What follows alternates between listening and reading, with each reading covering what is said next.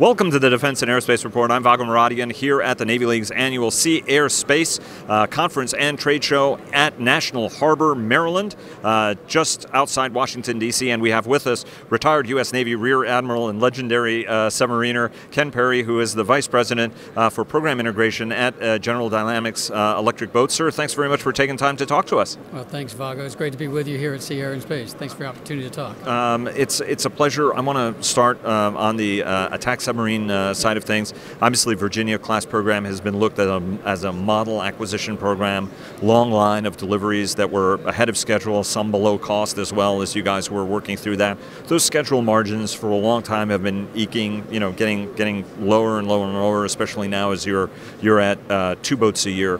Talk to us a little bit about some of the challenges and what you and your teammate at Huntington Ingalls at Newport News are doing to try to get some of that margin back into the schedule. Yeah, thanks. Great question.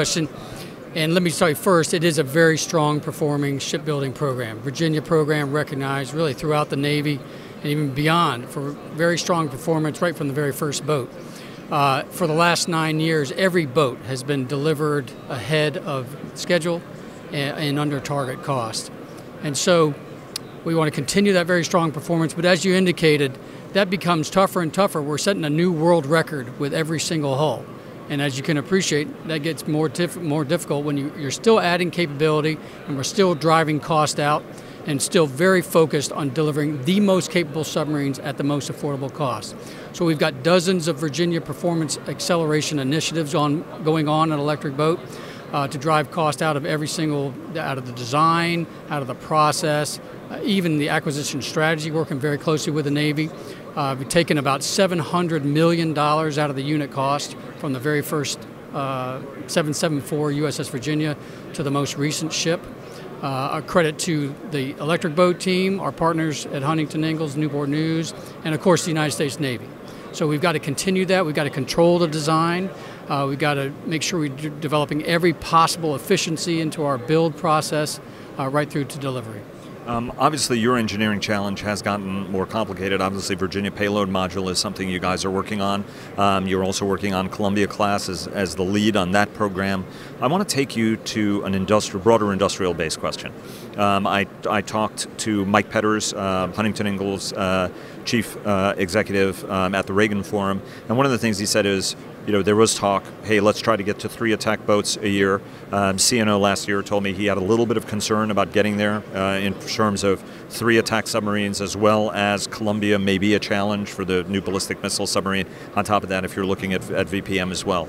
Do you think that would overly stress the industrial base if a decision was made, if you achieve the submariner's budgetary nirvana and you can get to 3 attack boats a year and do Columbia and do VPM as well as a couple of other the priority programs, is there enough elasticity as far as you're concerned in the industrial base to support that higher run rate for submarine production? Yeah, let me answer it this way. It is Electric Boat's mission to be the most valued provider of nuclear submarines and undersea capability for the nation, for the Navy. So we will respond to that challenge. Would it be a stiff challenge? Absolutely. I mean, as you said, we're building 2 ships per year, 2 Virginia-class submarines per year now. We're designing the Columbia-class. We're designing and we'll soon build the Virginia Payload Module. That is a big pack to carry. But that's what Electric Boat does. We're here to meet the needs of the nation in terms of submarine capabilities. And so you'd have to, A, make the decision that you say would be forthcoming. So the nation has to decide, and the Navy would decide, yes, we can and do want to proceed with more than the current shipbuilding plan. I know the CNO has just talked about that in a number of forums. We fully support that. But it would require capitalizing, making major capital investments to increase the facilities. Right now we can build 2 Virginia-class per year. We are on track to add facilities to be able to build the Columbia-class. So there's facilities investments, there's workforce investment. We have a number of initiatives now at Electric Boat, closely partnered with our Rhode Island and Connecticut state governments, as well as local and regional governments, to bring in young hires in electrical trades, in welding, and sheet metal, where there's combined college credit and workforce proficiency in these training programs.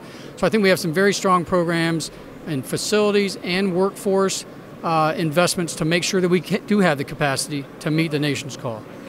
Let me take you to, I want to talk a little bit more about workforce, but I want to take you to the Columbia class. Okay. Bring us up to speed on where you are on the program, on the design of it, and how you guys are integrating that with what the Brits are doing with the Dreadnought class, because obviously the missile compartment is going to be common for both ships. It is going to be on the Trident II missile, is going to be, the D5 is going to be the weapon system for both of those ships.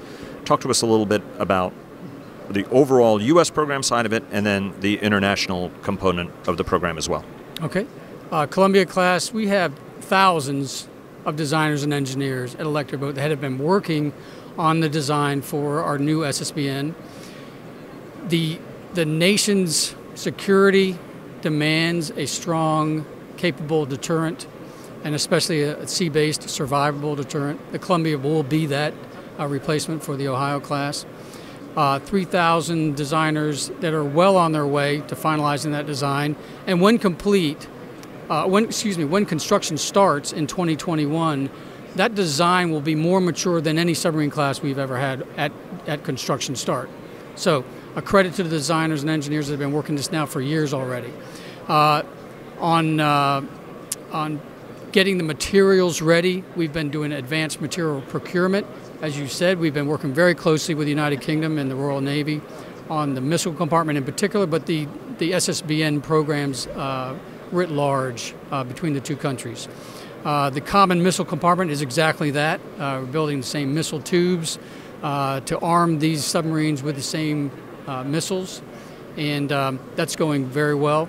And we're on track to start construction of the ship in 2021, the main production line, and then build that submarine in 7 years, which is a very aggressive pace. It will build a 20,000-ton missile submarine in the same timeline it took the first Virginia attack submarine to build.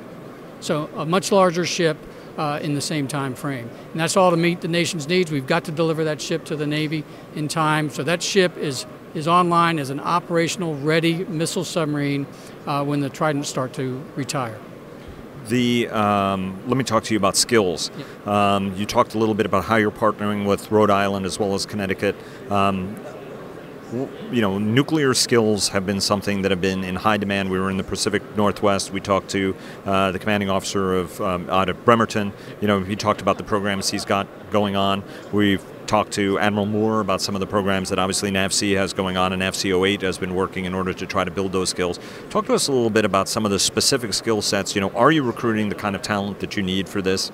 Because there is a generational shift. There is an aging out of a workforce that you guys have to replenish. Huntington Ingalls is working the same sort of apprenticeship programs and things like that. Talk to us a little bit about what you guys are doing up there in Connecticut and in Rhode Island. Well, first off, we're hiring. We are hiring at Electric Boat. Thousands. We'll hire thousands more this year in 2017. We have an ambitious and aggressive and necessary hiring plan over the next number of years. It's going to hire roughly the number of people that exist in Electric Boat today over the next 15 years or so. And it's not just hiring anyone. As you said, these are very significant skills that we need. These are nuclear welding skills that take years to develop the level of proficiency necessary to meet the very stringent quality assurance requirements so that our sailors go out on the safest possible and most capable possible submarines.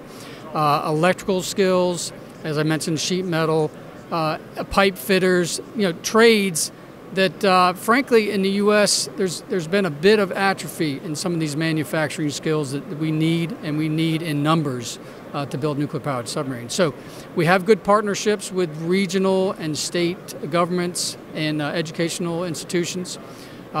We have plans now to do the right hiring, to retain our quality workforce. It's absolutely our number one asset when we're building these boats for the country.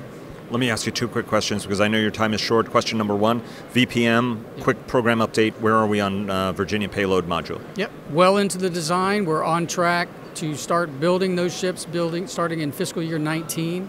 So just a couple years away.